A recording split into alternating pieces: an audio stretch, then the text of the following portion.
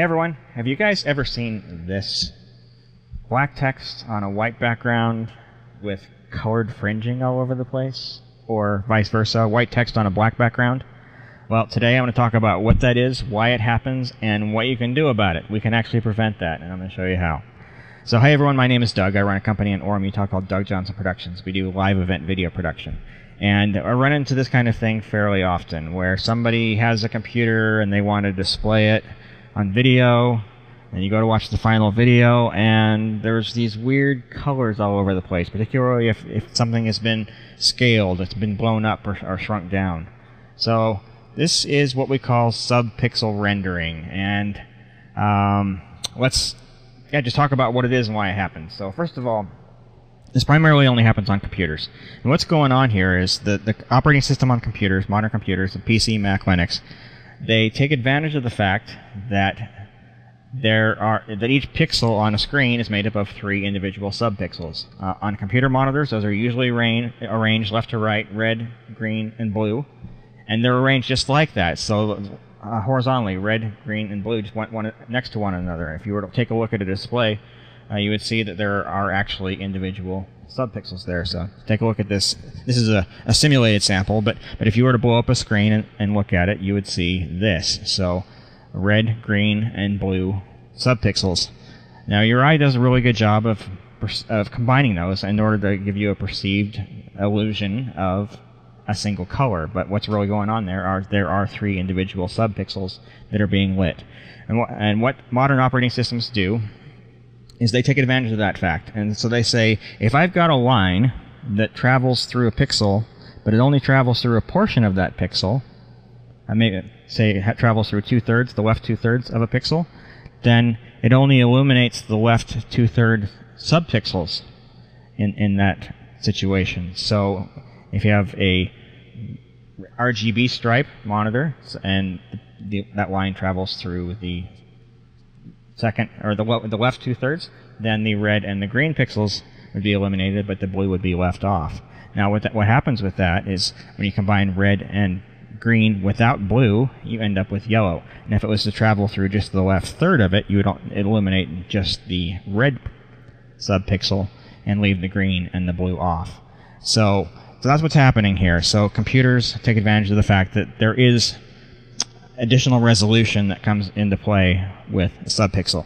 Now let's take a look at a couple of examples here. So I took these images from Wikipedia, and I do recommend, if you're interested in this, going and reading the article there.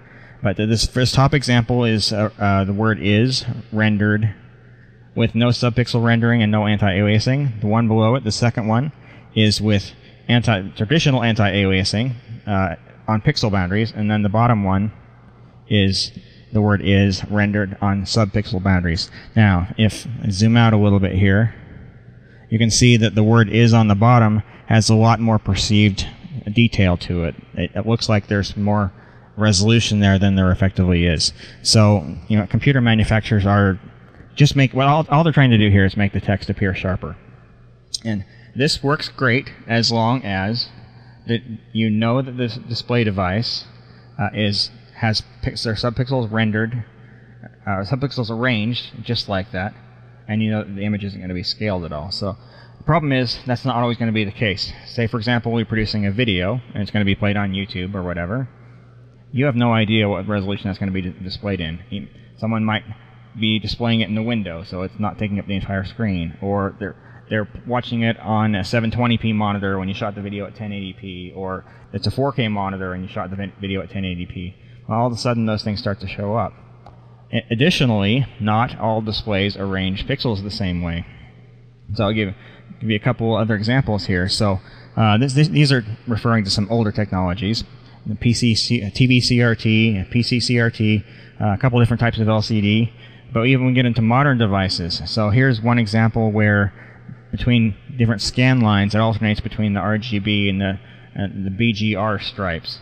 And it even gets weirder than that. So some screens that use what they call a pentile display will have an arrangement that looks something like this, where within a given pixel there could be 2 red subpixels, 2 green subpixels, and a blue subpixel. I've even seen arrangements where there's 2 green and 1 red and 1 one blue in a 2x2 grid arrangement. So imagine what that would do to text that has been rendered, assuming that subpixel rendering has actually taken place.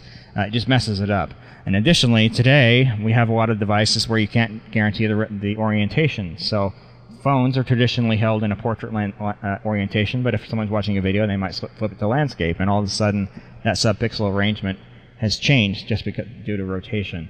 So if you're producing video and you're doing computer displays, you probably want to turn this feature off. Now, I will actually show you how to do that here in Windows, and I'll have a link in the comments there to show you how to do it on Mac. But on Windows, this is called Cleartype. So you just look for Adjust Cleartype Text in the Control panel. And as soon as that comes up, you have a checkbox here. Decide whether to turn Cleartype on or off. So I'm going to say turn it off, and then step through. It's a wizard, so you'll choose what looks best on your particular display, but just kind of choose some defaults there. Now, I'm going to close down my copy of Notepad here, and then relaunch it, just to make sure that the setting takes. Now, if you compare this to what we saw previously with the text, it's not as sharp. It doesn't appear to be as sharp. However, if I take a screenshot of this and then bring it over into Paint and paste that in, you'll see that all of a sudden those colors are now gone. And this looks a lot better when it's been scaled or viewed on a device that doesn't use that RGB pixel stripe arrangement. So that would be my advice for this. If you happen to be using a computer display in one of your videos, turn off Cleartype on Windows. On Mac, it's called font smoothing, and on Linux it depends on the variations, which particular distribution you're using. But you really want to turn that feature off.